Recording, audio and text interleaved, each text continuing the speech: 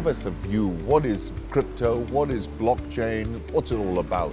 I mean, this is a very new phenomena, right? Crypto in itself as a mainstream started off 4 years back when Ethereum actually launched their platform, and hundreds of new ICOs and wannabes came on that platform.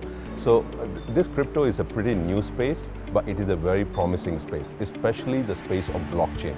Now, crypto is something that comes out of a blockchain. It doesn't have to, but there are a lot of now crypto projects either in the currency space or other use cases spaces that are actually growing out of it. But blockchain is very promising, and basically it is also called the second wave of the internet. And in your opinion, what is the blockchain? I mean, what people use the word, but what is it exactly?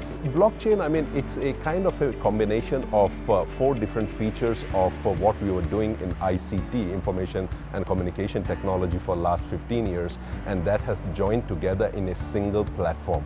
And what that is security, right? IT security or encryption, networking, where we were doing centralized networking, and now it has become distributed networking, the database itself, right? And the ledger. Now, ledger is something what we used to do in databases like Excel sheet or debits and credits, recording them. But now through a form called the hyperledger, where transactions can be recorded in speed of light kind of way, and each transaction is encrypted. So it is highly secure.